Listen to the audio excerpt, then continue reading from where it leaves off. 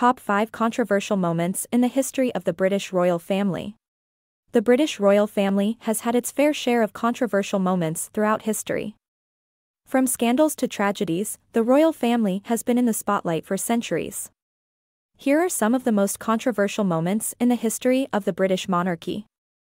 The abdication of King Edward VIII. In 1936, King Edward VIII abdicated the throne after just 326 days on it.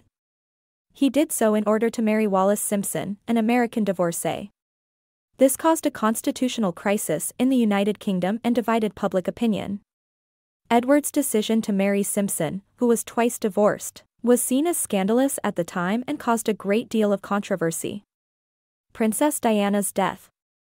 Princess Diana, the beloved People's Princess, died in a car crash in Paris in 1997.